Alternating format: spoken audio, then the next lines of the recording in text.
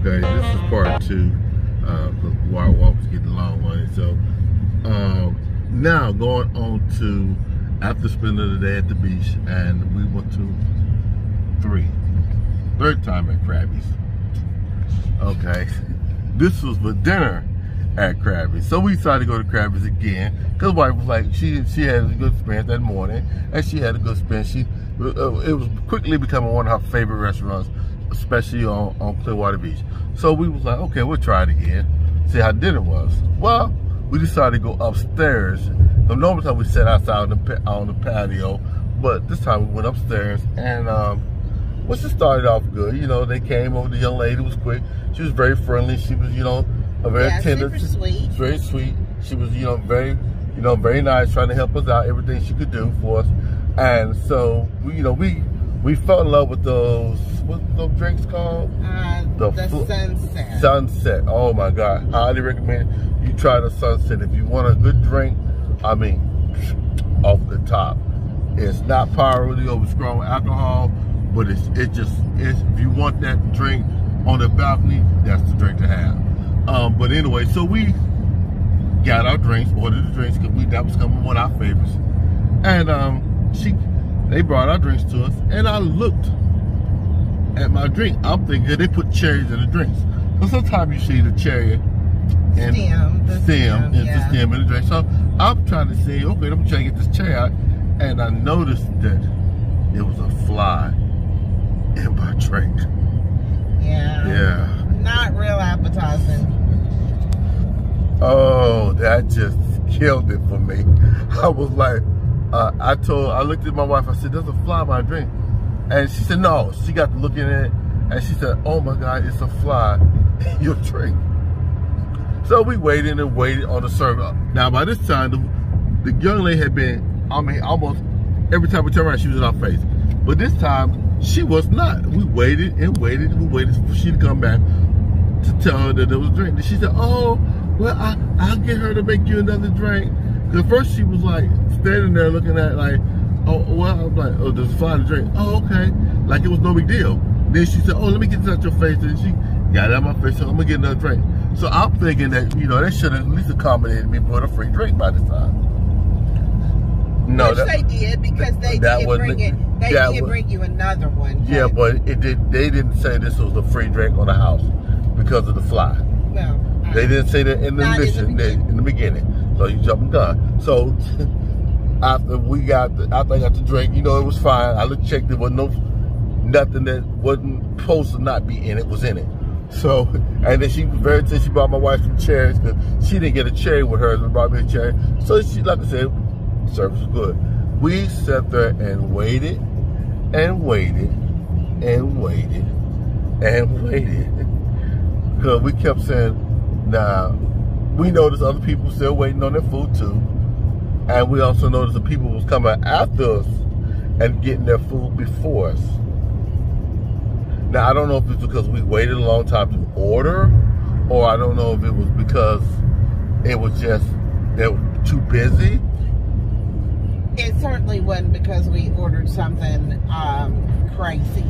I had a hamburger and fries. And what did you get? I don't even remember now. What did I have up there? I don't know. I don't think you were impressed with it, but I don't remember. Obviously not, because neither one of us remember what I had. Yeah. I'll try to think on that and remember. Yeah. Needless to say, my hamburger was bland. When they brought it to you, you could see the seasoning on top of it. Yeah. But it was really kind of bland. I asked for pickles to be added because it only came with lettuce, tomato, and onion. So I asked for some pickles, which they did not get. Oh, you got the grilled grouper. Yeah. That's what you got. And you asked for a side of the lime, the lime crema. Yeah. Which it didn't even taste the same. It tastes like more like, what's that? Like tartar sauce. But it didn't really taste like tartar sauce to me. But it didn't taste like it did the night before. So I'm not not quite sure what that was about. However, I did taste the grouper grilled, and I thought it was really good. I thought it was okay. That wasn't bad. I mean, the macaroni and cheese. You had macaroni and cheese and the broccoli. The broccoli was on point. I can't lie. The broccoli was the best thing on the macaroni and cheese. It was cheesy, but it was flavorless to me. I mean, it just didn't have no flavor to it. I mean, it was just eating cheese in the. I mean, what else can I say about that? But it's not the macaroni and cheese that most people are accustomed to. This was macaroni and cheese that was made with a white cheese, and we're used to like a cheddar cheese based type of macaroni and cheese. Yeah. So that, I think that's what threw him off. I tasted it and I thought it tasted fine, but I can eat it either way. But I think that was probably what he didn't like about it, was he's used to the cheddar American blend, and this was the white cheese, not a queso. I'm not quite sure what it was, but anyway, I thought it was, if I had gotten it, I would have eaten it. Add some pepper to it, been just fine. And which I ended up doing. So same thing with the fish. I mean, the fish was, I noticed down here in Florida that they tend to be a little bit light on the seasoning here.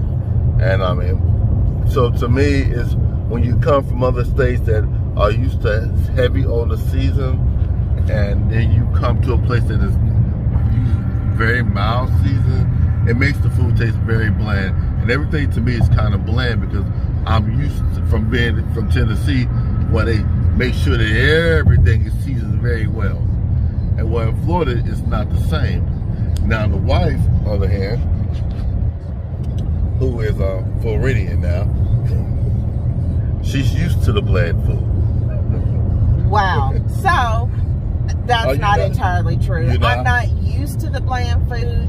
However, my food was not bland last night, so I can't say that I'm used to it. I can say that I definitely have places that I like and has really good flavor, but then there are places where they just don't season the food. But I mean, Florida is a southern state, but it's not like the deep south where everybody is, you know, puts ham hock and greens and, you know, puts a gallon of salt and stuff. That doesn't happen here in Florida.